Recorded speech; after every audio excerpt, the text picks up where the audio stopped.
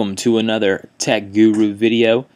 I am taking a first look and overview at Adobe Photoshop CS6. It is in the beta right now, and you can download that for free at the Adobe Labs website. I will put a link to my video showing you how to do that here in the annotations.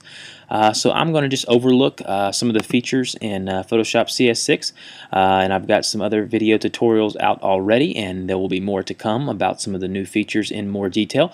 But I'm going to take a look at just the interface and just the tools here that you'll see, and we'll go ahead and get started now. So as you see in Photoshop CS6, the interface is a little different. There is a dark interface here. You can change that, and I have a video on how to do that as well. So over here on your toolbar, it's the usual suspects pretty much. First you have your move tool, then you have underneath that you have your rectangular marquee and elliptical marquee tool, as well as the single row and column marquee tool. You also have right here your lasso, polygonal lasso tool, and magnetic lasso tool to remove things and to select detailed objects. Below that you have the quick selection tool and your magic wand tool. This, as always, will allow you to select areas in an image to remove backgrounds and do things such as that. You have the new and improved crop tool, which I have a video on as well. The crop tool in CS6 of Photoshop has been improved dramatically, and I believe that you guys will see that as well. So what I will do is link you to that video as well. So underneath the crop tool, you have your eyedropper tool, which will allow you to match colors exactly with the color that you choose. Then you have your spot healing tool, where you can go and remove blemishes and different things of the sort. The healing brush tool, as well as the patch tool, content aware move tool, and the red eye tool.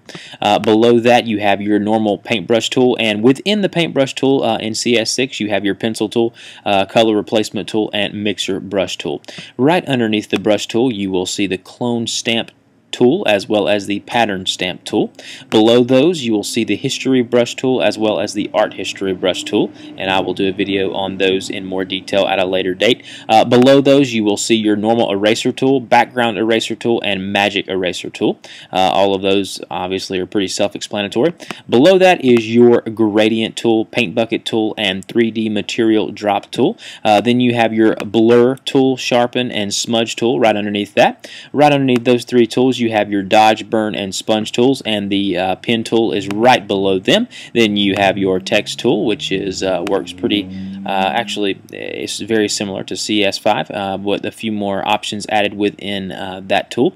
Then you have your path and direct selection tools here. Below those you have your object tools, which are rectangle, rounded rectangle, ellipse, polygon, line, and you can now do a custom shape.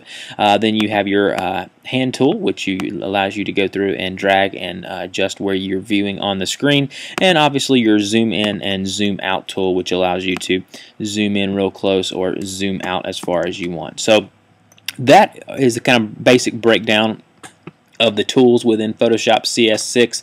As I said earlier, you've got a different interface here. Over here on the right side you have your history, which will take you to kind of the different layers and the different tools that you've been to recently.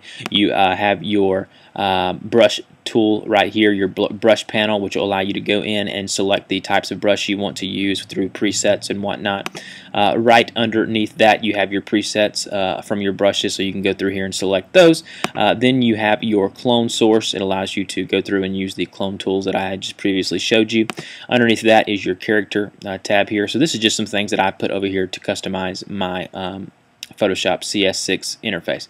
Underneath here, as you can see, I've got the layers tab open over here, which is pretty much looks very similar to the one in CS5 and before, with the delete, create a new layer, create a new folder for a layer, create fill or adjustment layers, and you can add effects and stuff to your layers from down there as well. Something new you'll see here will be the timeline here. You can edit some video now within Photoshop, and I will show you how to do that later.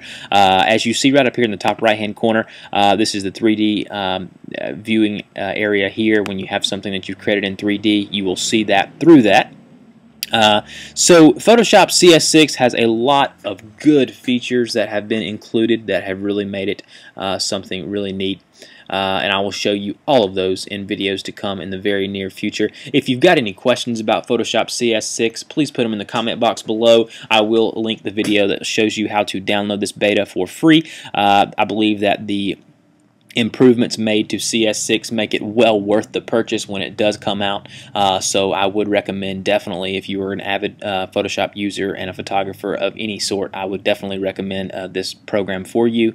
Again, don't forget to like, subscribe, comment, and rate, because that does help me out.